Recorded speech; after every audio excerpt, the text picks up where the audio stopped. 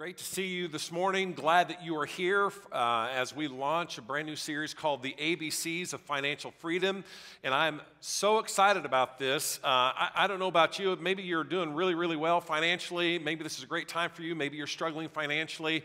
I know that in seasons of my own life, I've had seasons that have been really good financially where we've had a lot of discipline in our lives and things have gone well. And then we've kind of gotten, a little loosey-goosey with our finances. And so this is a great thing for me personally. My wife and I are very excited about this series because this is a time for us to kind of refocus and shore up some things that perhaps have gotten a little loose. And so I'm excited about it personally, and I am glad that you are with us today. And you may be wondering, James, why in the world are we doing a series on finances, right? You may be thinking, what? I can go to Barnes & Noble, I can go to Amazon, I can go to a lot of different places, YouTube, and watch, and read about financial stuff there. Why would we talk about it in church? Oh, James, I know why we're talking about it in church. Because all the church wants is yeah, you already knew the answer to that, didn't you? Well, here's the thing. I just want to let you know right up front why we're doing this. Number one, we are not in financial crisis.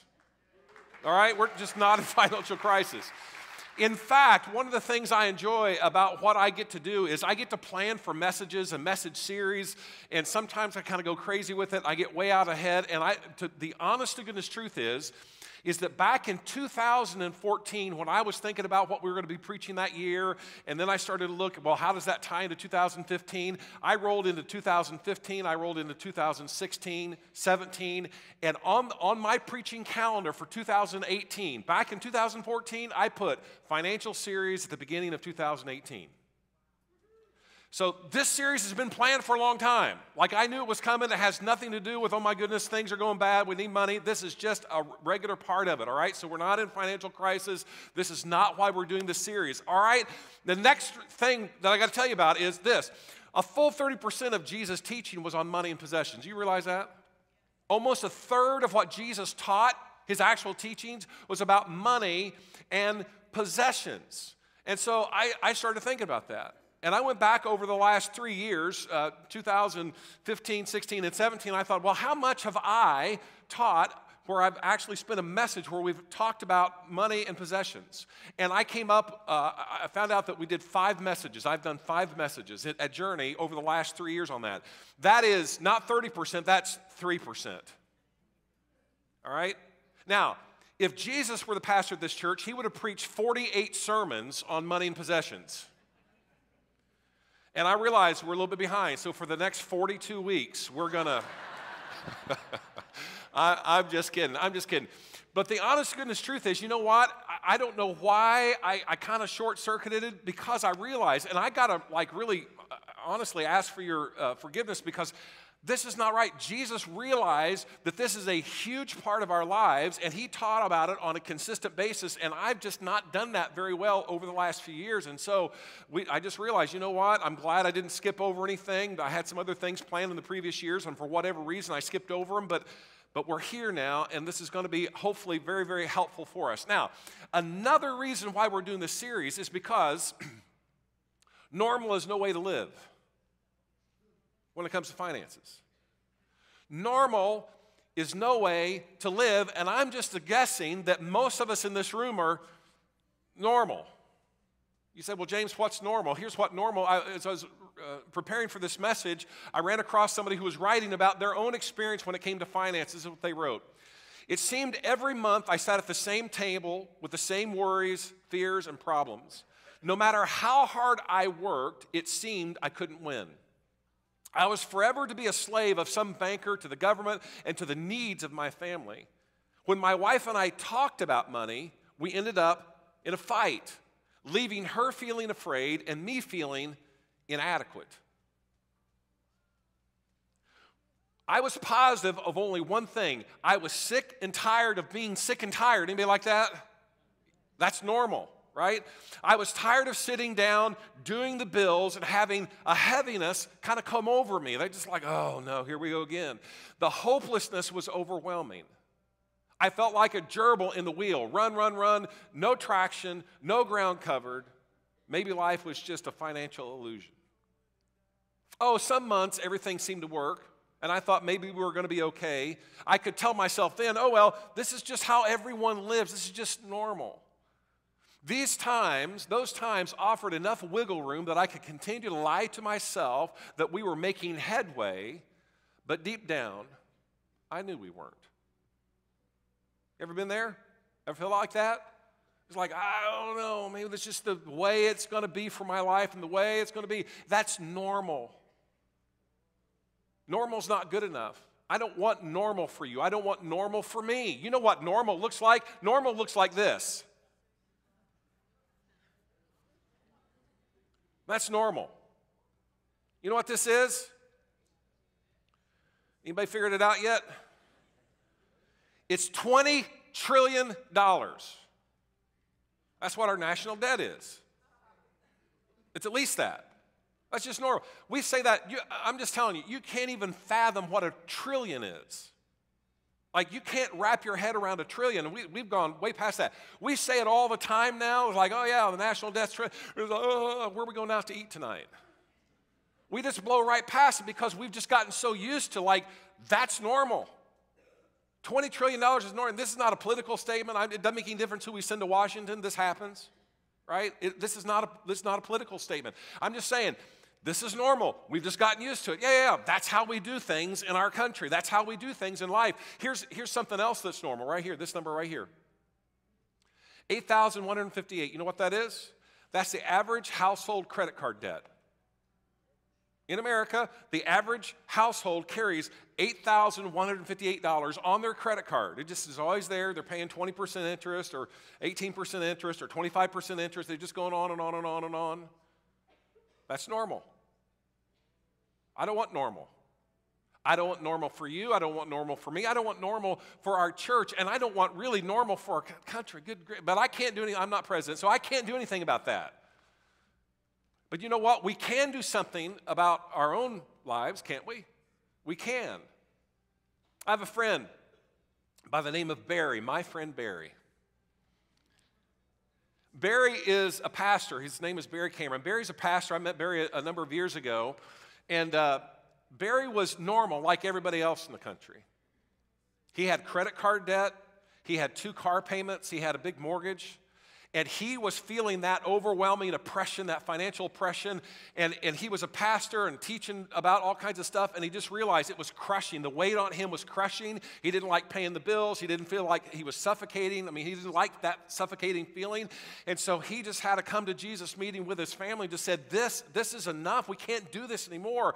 And so they started to figure out, you know what does the Bible actually say about this? I mean, beyond the giving part of it, because he knew about that. He's a pastor, for crying out loud, right? There's like, the Bible says a whole lot about managing money. It says a lot about debt. It says a lot about how to earn money. It says a whole lot about that. And he just realized, you know what? There are principles in the Bible that I'm not exercising, and it is killing me because I'm not exercising them. And so they just got down to business, and over a few years, they just focused all of their energy, all of their financial energy. They paid off all of their credit card debts. They paid off all of their car payments. They paid off their mortgage, and by 2001, November 15th, 2001, that's what I meant to say, they achieved financial freedom. And he's been living in financial freedom all the time. In fact, I emailed Barry earlier this week. In 2 weeks from now, I'm going to spend about 4 days with Barry at a gathering of pastors. And I do this every year. I spend about a week with Barry every year. And when it comes to finances, right, when we are in these groups meetings, churches from all over the country, big churches like massive-sized churches, we're one of the smallest churches represented in the group that I go to. But when the subject of finances comes up and someone starts speaking, when Barry talks, everybody in the room stops and they start to listen, because he is above the rest in terms of how he manages his personal finances, and he is so encouraging to us. He's like, guys, you can do this, you can do this, you can do this. And so Barry, after getting out of debt, he wrote a book. He wrote this book. It's called The ABCs of Financial Freedom. This series is based on this book. It's not the same content. This is what I'm going to be talking about on Sunday mornings. It's different in this. And here's what we want. We don't want normal for you, so what we're going to do is on your way out today, we're going to give you a free copy of this book. Everybody gets a free copy of this book, right? And it's not And why are we doing that? It's because we don't want something from you. We want something for you. I want you to experience a life of financial freedom. That's what I want from you. I don't want you feeling the crushing weight of debt. That's not what I want. Here's what I want for you, that you live with financial peace and freedom. Does anybody want that? All right? That's what I want from you. I want this from you, that you never live with a crushing weight of debt again. Just think for a second. Just think what it would be like to have no payments. How's that feel? Just the thought of it. Feels good, doesn't it? That's what I want from you. I want for you that you never worry about how you would make ends meet if you were suddenly laid off. Because I know you guys think about that. I know you think, oh my goodness, what happens if my company turns down, or what happens if they have layoffs? Because here's what I know. The economy may be good right now, but guess what? Bad's coming. Because this is what the economy does. Companies hire and then they lay off. They hire, then they lay off. That's what happens. And guess what? Right now, we're in a season of good stuff. This is a perfect time to say, you know what? Instead of blowing it all away like everybody in our culture does, this is a time to store up, because there is a bubble. It's coming. I'm not I'm not being a naysayer. I'm just telling you, this is true. How many of you know what I just said is true? Okay. Now, that's great. Now we're all on the same page. We can do something about this. This is a perfect time to actually get our house in order. I don't want you to ever worry about this again. And you don't have to worry about that again. Here's the other thing I want for you, that you would never again argue about money with your spouse. You'd never feel jealous of your spouse because they spend more money and they just go off and do whatever they want. You're trying to be this. I don't want you to ever feel that way. I don't want you to ever have any tension in your home or in your family about finances again. How many of you would like that? Yeah, there you are. Careful. They're sitting next to you. All right? Here's another thing. That you would have the financial freedom. This is huge. That you would have the financial freedom to do whatever God lays on your heart to do. Yeah, you can get excited about that one, right? That you feel like, hey, God is calling me to do this, and so many of you have felt the tug of God on your heart for one thing or another, but you can't because your finances won't allow you to. What would it be like to live in such a way, to have your financial picture in such a way that whatever God calls you to do, you can just go do? You don't have to worry about it. Guess what? You can have that kind of life. You can. That's what I want from you. Some of you say, I'd love to go on a mission trip, but I don't have any money to do that. Or I'd love to go spend a month serving at this one thing, or spend 6 months serving with one thing. You can't do that. Why? Because you're not in a financial position to do that. But I wish everyone were in a position that you could just do whatever God lays on your heart to do. That's what I want from you. And that's why we're doing this series. Does any of this sound good to you? Anybody? This is what you want, right? Wouldn't this be good? All this stuff, right? Yeah. Golf clap. It's all right to be excited about this. All right? Here's the thing. What we're going to talk about today, it's going to be a 4-week message series. The book has 6 chapters in it. I want you to read every chapter, every word in this book, because, again, what I'm going to be talking about on Sunday, same theme, but Barry's going to dive down deeper in it, okay? So you got to read this. You say, well, James, I'm not a reader. It's like, okay, look. Do you want financial freedom or not? Then read the book. Be here every week, all right? Be here every week and read the book. It's free. It doesn't cost you anything. How good is that, right? So here's the thing. What we're going to talk about today is the single greatest idea, single greatest principle when it comes to experiencing financial freedom. We're starting off with the big one today. This is the biggest thing, because if you get this one right, it'll work. If you misstep on this one, it's not going to work. If you misstep on this one, you will never experience financial peace and financial freedom. Anybody want to know what that one is? And again, it's like you should come back next week, but I'm just telling you, if you don't get this one right, the rest of it doesn't work. This is like primary. So here's the bottom line. I'm going to give it to you up front. Here's the bottom line. Bottom line, changing your attitude about money is the beginning of financial freedom. Changing your attitude, how you think about money, is the beginning of financial freedom. Because if you don't change your attitude, nothing changes. If you don't change your attitude, nothing changes. Or here's another way to say this. Changing my attitude about money is the beginning of financial freedom. All right, say that with me out loud. Changing my attitude about money is the beginning of financial freedom. Let's say it again. Changing my attitude about money is the beginning of financial freedom. Because if something doesn't change in your head about how you view money, then nothing is going to change. We're going to just be normal like everybody else in America is, and I hate normal. How many of you would like to be like Barry Cameron, debt-free, financially free? Anybody want that? Yeah. That's extraordinary. I want extraordinary. I don't know about you. I want extraordinary. I'm kind of on that path. I'm not there yet, but I'm on that path, and I'm excited about it. That's why I'm excited personally about this series, because, hey, this is going to be good stuff for me and for my family. Here's the thing. We know this is true, that my attitude, when it changes about money, it's the beginning of financial freedom, because this next idea is true. My attitude about money drives my decisions about money. How you think about money drives your behavior with money. How you think about money, how you perceive money actually indicates what you're going to do with your money. And if your attitude, if you're thinking about money is all messed up, guess what your financial world's going to be? Messed up. Messed up thinking leads to messed up finances. This is what it's all about, changing my attitude about money. Bottom line again, changing my attitude about money is the beginning of financial freedom. This is what the Apostle Paul said. Now, he's not talking about money here. He's talking about some other ideas here. But this principle, the idea, so this, I'm taking it out of context, but there's an application beyond the context that Paul was using, all right? So I'm just letting you know. But this is what the Apostle Paul said. Romans chapter 12, verse 2, he says this: do not conform to the pattern of this world. In other words, don't be normal. There's a way of thinking, there's a pattern that everybody in this world goes after. Don't do that. Don't do what everybody else does. However, be transformed by the what? Renewing of your what? Mind.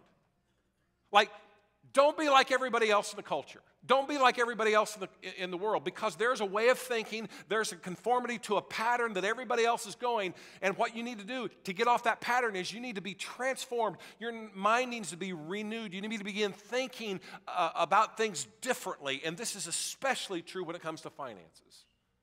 Because if we think about money like everybody else thinks about money, we're going to be wind up like everybody else, and that's not good. And so here's where we're going today. We're going to go to the teachings of Jesus. How's that? Right? We're going to go to the teachings of Jesus. And in fact, we're going to look at two of them. Jesus taught a lot about money and possessions. We're going to look at two of his major teachings today. We're going to kind of go through them. And we're going to find out some attitude adjustments that we need. All right?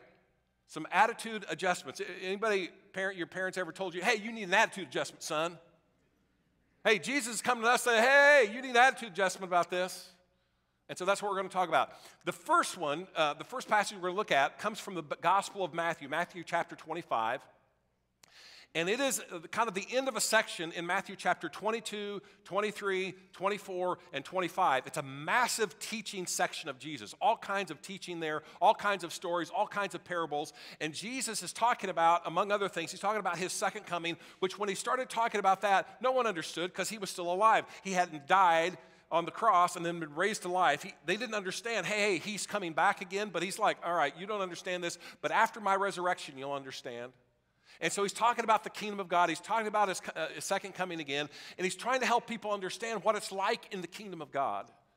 And so he says this in verse 14. He says this, again, in the kingdom of God, it will be like a man going on a journey who called his servants and entrusted what?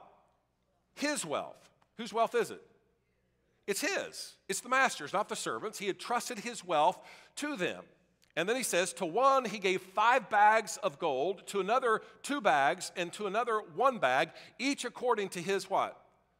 Ability. He's like, look, I understand that you have different abilities. And by the way, a bag of gold in today's terms, 1 bag of gold was worth $30,000. So he's like, I'm giving you $30,000. How many of you would be okay with 1 bag of gold? Yeah, that's right. I'm giving you 2 bags of gold. That's $60,000. And you way back there in the back, I'm giving you $150,000. Yeah, there you go. Bring it on. All right, but wait, hang on a second. It's not yours, it's his. Don't forget, it's not yours, it's his. All right? Then he went on his journey. All right, here it is. The man who had received 5 bags of gold, $150,000, went at once, like right away, like, okay, my master is gone. I have an ability. He expects something from me. He's given me a responsibility, but he expects something from me. He went at once and put his money to work and gained 5 bags more. Now he has $300,000. So also the one with 2 bags of gold gained another 2 more. But the man, you don't want to be this guy, but that's not a good, this is a bad but right here. But the man who'd received 1 bag went off and dug a hole, because he's brilliant, in the ground, and he hid his master's money. And after a long time, the master of those servants returned and settled accounts with them. Here's the thing. You know what Jesus is teaching us here? He's saying, you know what? I'm giving you a responsibility, and you're accountable. I'm giving you a responsibility. I'm giving you some things in life, and you have a responsibility. I expect something from you because you have an ability, and I expect something from you, and you're accountable. And so he settled accounts with them. The man who had received 5 bags of gold brought the other 5. Master, he said, you entrusted me. I understood. Like this wasn't mine. You've entrusted me with 5 bags of gold. See, I have gained 5 more. His master replied, well done, good and faithful servant. You have been faithful. You have been faithful with a few things. And I will put you in charge of many things. Come and share your master's happiness. Way to go. Then he goes, the man with 2 bags of gold also came and said, Master, you've entrusted me with 2 bags of gold. See, I've gained you 2 more. And again, the master says this. His master replied, well done, good and faithful servant. You have been faithful with a few things. I will put you in charge of many things. Come and share your master's happiness. Yay, great job, great job, great job. Then the man who had received 1 bag of gold came to his master, and he said, Master, I knew. Like I understood what was going on here. I knew what was up. I knew that you are a hard man, that you harvest where you have not sown and gathered where you have not scattered. See, I already knew this about you. I mean, I know exactly who you are. So I was afraid, and I went out and I hid your gold in the ground. See, here's what belongs to you. His master replied, you fool, you idiot, you nincompoop. I don't know. You wicked, lazy servant. Oh, so you knew that I harvested where I've not sown and gathered where I've not scattered seed, right? Well, then you should have at least put my money on deposit with the banker so that when I returned, I would have received it back with interest. Look, you knew that I expected something from you. You knew that I was going to come back and you were going to have to give an account. Then why didn't you do something with what I gave you? I entrusted this to you, and what did you do with it? Nothing. You did nothing.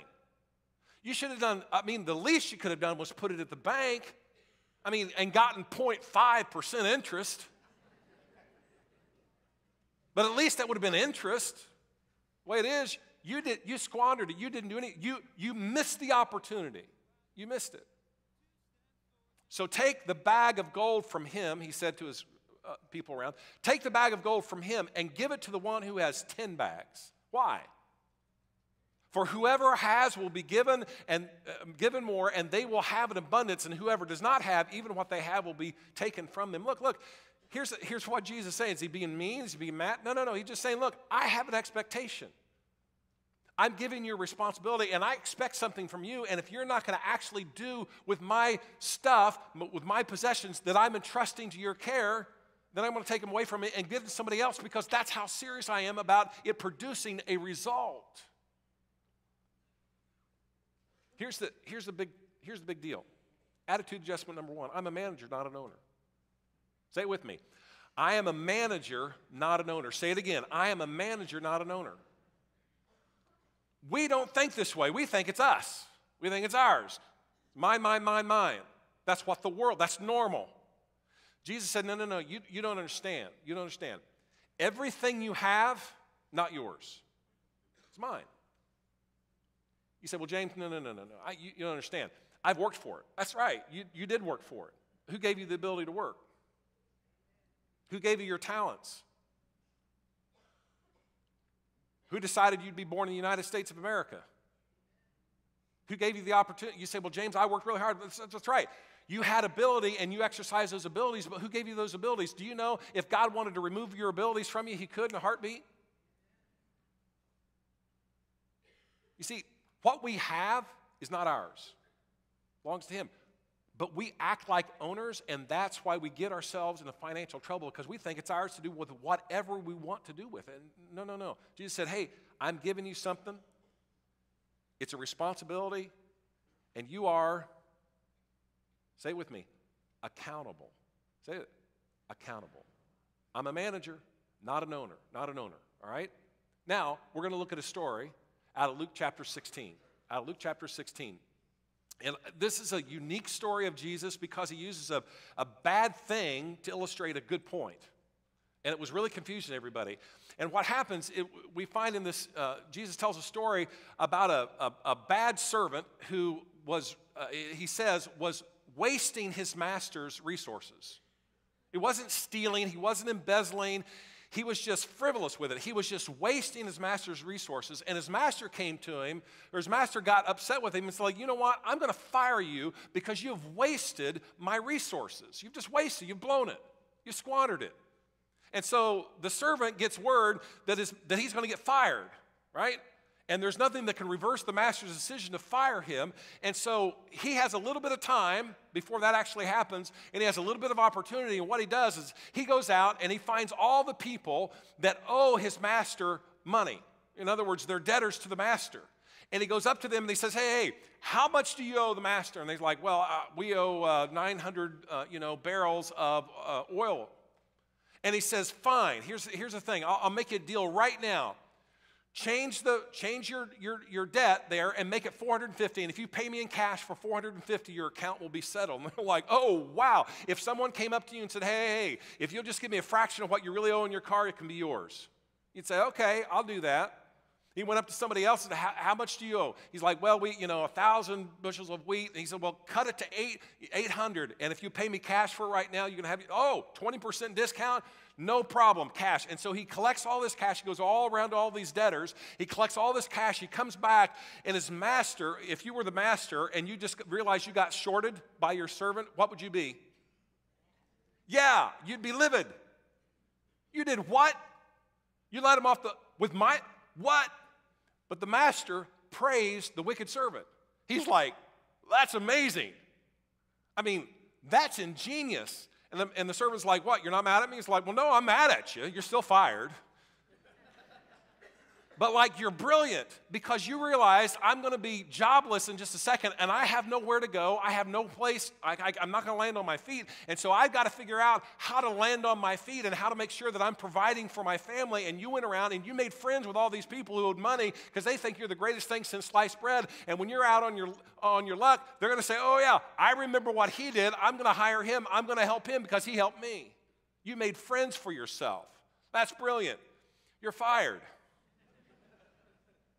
Now, everybody was confused. They're like, wait a minute, Jesus is telling the story where the guy is praising someone who was dishonest? Why would Jesus praise someone who was dishonest? And Jesus makes the point. He says, here's why. Here's my point, Jesus says. For the people of this world are more shrewd in dealing with their own kind than are the people of light. In other words, what he's saying is, hey, there are people in this world who don't believe in God, who don't believe that there's something beyond this life, but they understand, you know what, I need to secure my future here.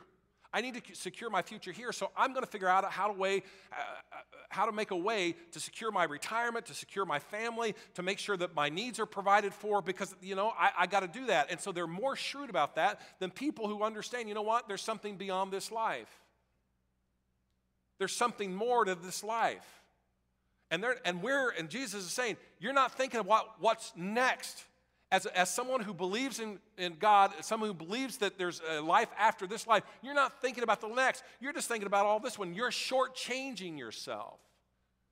You have nothing stored up for the next life, which is really life. And so Jesus said in verse 9, so I tell you, here it is, watch this. Use worldly wealth. Say that with me.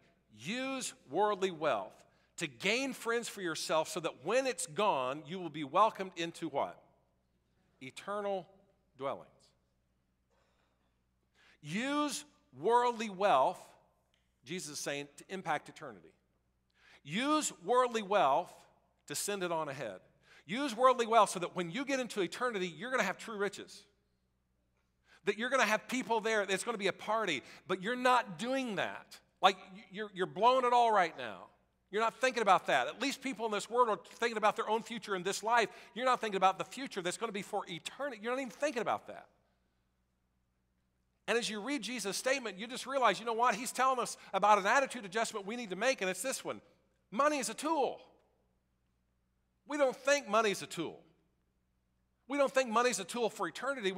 I don't know what we think about it, but Jesus said, look, you got to start thinking about money as a tool, and specifically, money is a tool to impact eternity. Have you ever thought about that?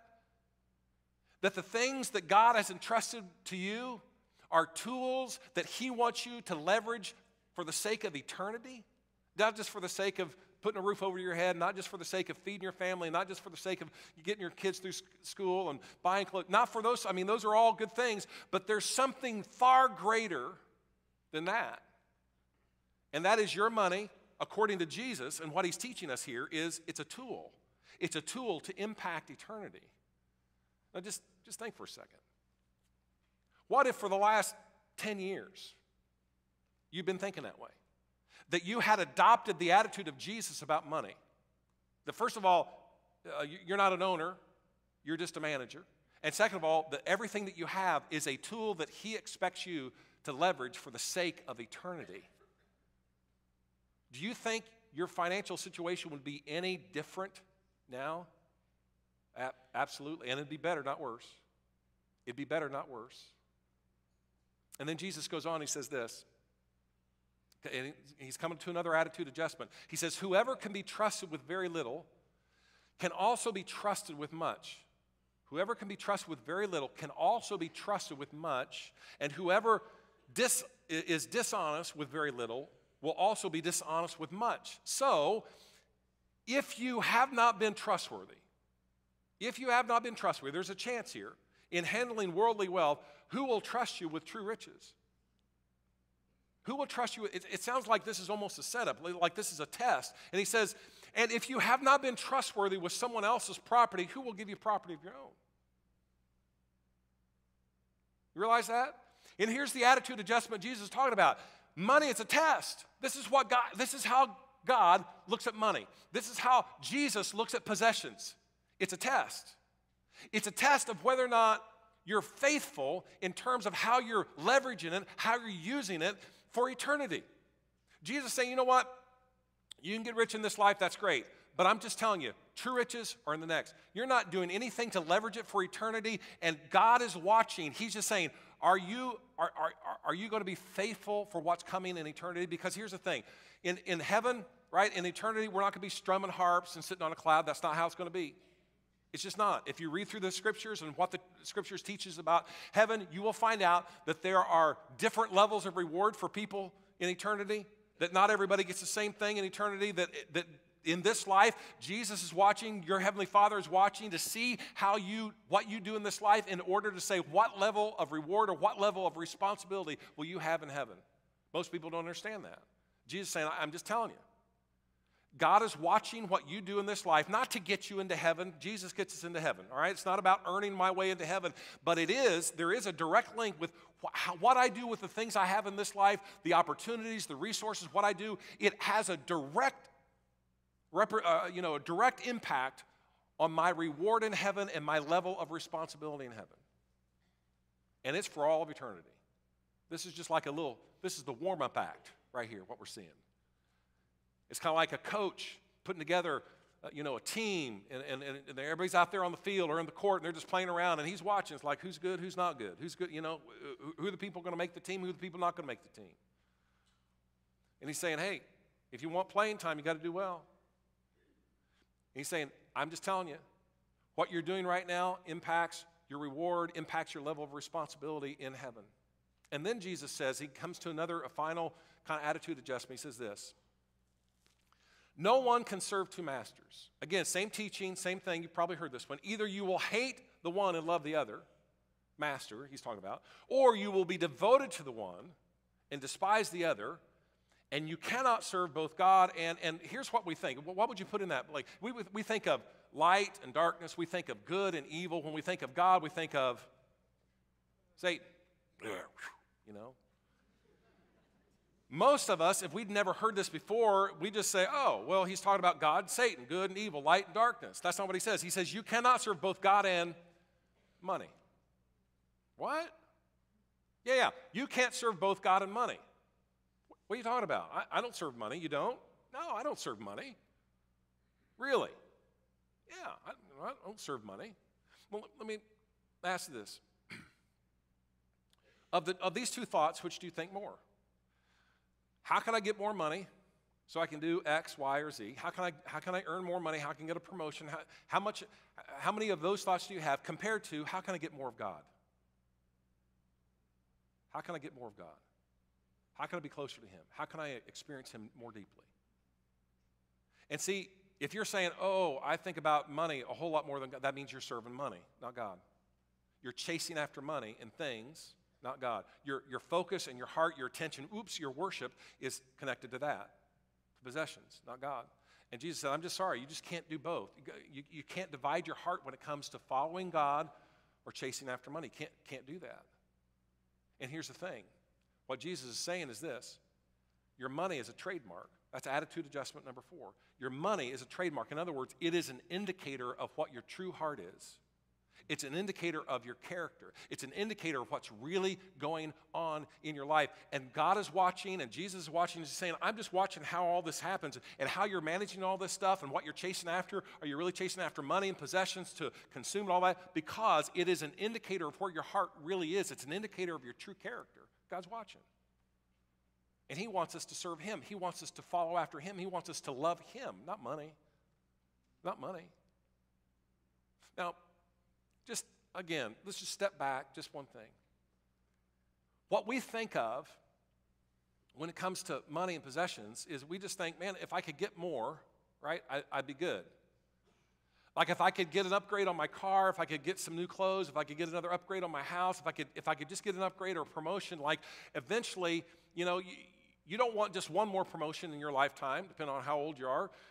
You may say, hey, I've got a career path I want to follow. And the thing of it is you're thinking, when I finally achieve my career path, then I'll be good. I will have made it, and there will be a day out there, it's like, whoo, man, this is bliss. Like I have worked so hard and it's bliss.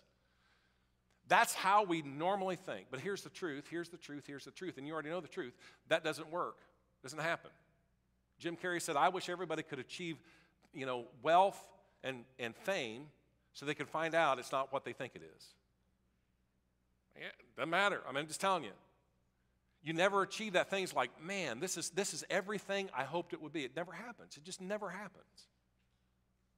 And yet we think that. How much different would your financial picture be? Would your financial world be? Would your heart be with the level of stress and the heaviness that you find? How much would it be if you just realized, 10 years ago, if you got your attitude adjusted and just said, you know what? I'm not an owner. I'm a steward. It's not my car, it's God's car. When you go out, it's not your car, it's God's car. Your golf club's not your clubs. Your tennis racket, not your tennis racket, it's God's racket. Your clothes, not your clothes, God's clothes. Your house, not your house, it's God's house. Everything that we have doesn't belong to us. It has belonged to God. And how much different would our financial thing be if every decision that we made when it came to our finances, we ran through the grid, like, hey, how am I using the owner's stuff? I mean, if I come to you and borrow your nice car, guess what I'm going to do with your car? I'm going to treat it real nice. You know why? Ain't mine. And if you loan me your nice car, I'm going to bring it back to you in better shape, right? How many of you would say, I want to do that? Why? Because it's not mine. I may bump mine around, but I'm not going to bump yours around. How many of you would just realize, you know what? It's not my stuff. It's not my stuff. And then we started to, all the decisions we made through our lives, we started to run through the filters like, you know what? How am I leveraging my stuff for the sake of eternity? Because this is a tool. It's just a tool. That's all it is. This is a tool. And it's a test. It's a test of saying, you know what? If I'm faithful in this life with the things that God's given me, then he's going to give me greater reward and greater responsibility in heaven. Oh my goodness, how am I doing with that test? How am I doing with the fact of where my true heart is, what I'm thinking about? How am I doing with all that? I'm just saying, if you got your attitude adjusted in these areas, your financial world would look totally different.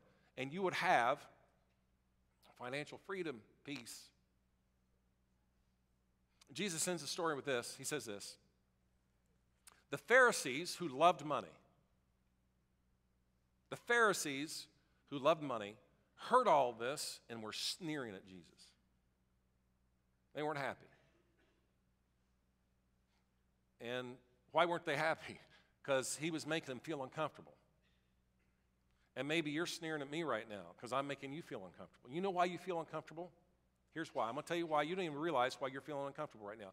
The reason why you're feeling uncomfortable right now is because everything you've been taught your entire life is all about getting more, spending more, and when you run out, find a way to get more and spend more. And it's all about consumption. It's all there to consume and to enjoy, to consume and enjoy. That's the only purpose of it.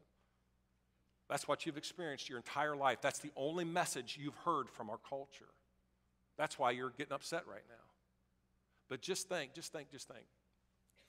What would your life be like if you realize, you know what? It's not mine. It's just a tool, and it's a temporary tool. This is a temporary deal right now. And the true riches and the true reward comes not in this life, but in the next. What would it be like if you could get your mind wrapped around the thing that I'm seeking most, the thing that I want most does not exist on this side of eternity? It's in the next life. That brings a level of peace in this life. It's like, you know what? It's struggle now, or this, but in the next life, I'm going to be found a faithful manager. I'm going to be found a faithful, Old English word, steward. You see, until we change our attitude about money, bottom line, we're never going to experience financial freedom and peace. Just not going to happen. So changing your attitude about money is the beginning of financial freedom. Changing your attitude about money is the beginning of financial freedom. And here are the attitude adjustments we need. Number one, we're not an owner, we're a manager.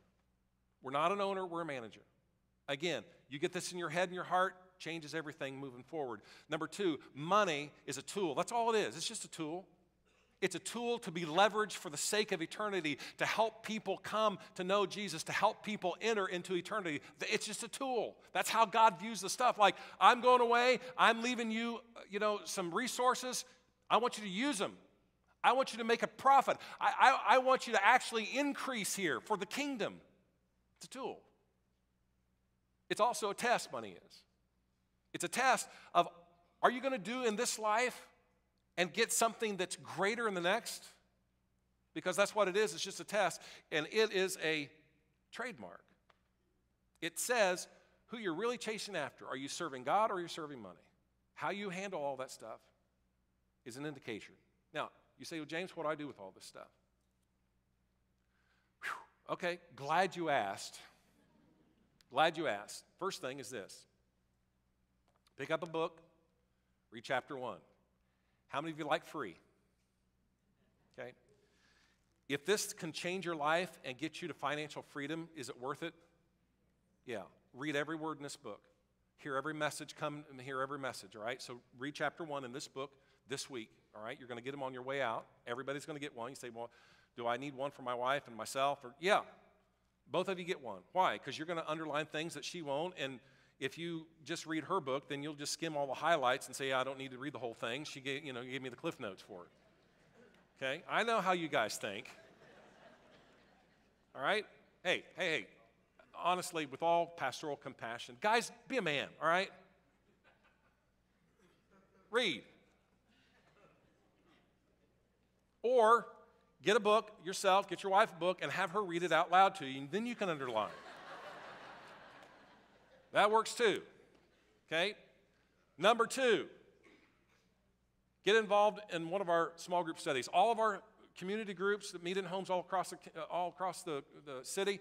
They're doing this study. We've written brand new curriculum for this, and so they're doing this study. I want you to lean into this, guys. It could change your life. Be open and willing to share. We've got some worksheets along with this curriculum that you don't have to talk about in your community group, but maybe you should talk about them in your community group. It could go either way, but just lean in. I mean, if the next 4 weeks could lead you to, being a year, 2 years, 3 years down the road, being completely financial freedom, wouldn't that be worth it? This could be the beginning. This next month could be like a life-changing moment for you and your family and for generations of your family.